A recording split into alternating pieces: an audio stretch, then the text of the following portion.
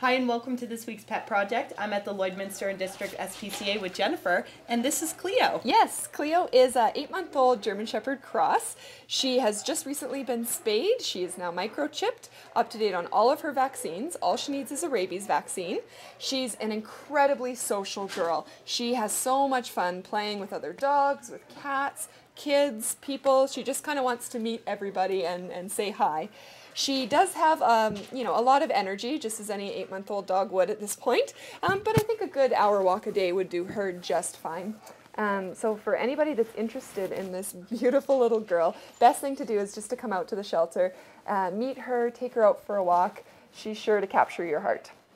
And this here is Perry. Yes, the girls here at the shelter, some of them like to call him Periwinkle because of his color.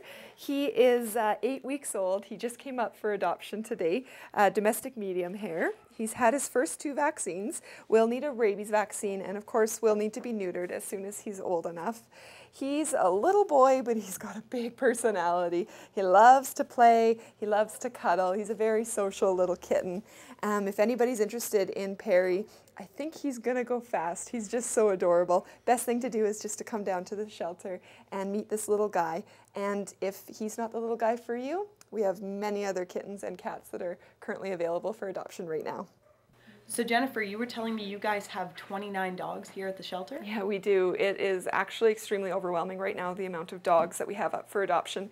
And we have quite a fair amount that maybe didn't get the best chance at life from the beginning. These are dogs that they just require an owner that has the time and dedication to put into them.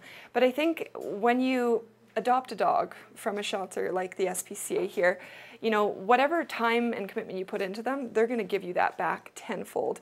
They are so thankful when they are adopted, and they just need a chance. So really, for anybody that's out there that's willing to give a chance to a dog that deserves a good quality of life, we're really hoping that they'll come out to the SPCA and see all the dogs that we have up for adoption. Perfect. And thanks for joining us on this week's Pet Project.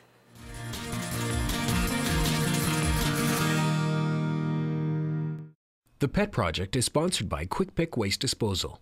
Locally owned and operated and serving urban, rural, and industrial customers in Lloydminster and region.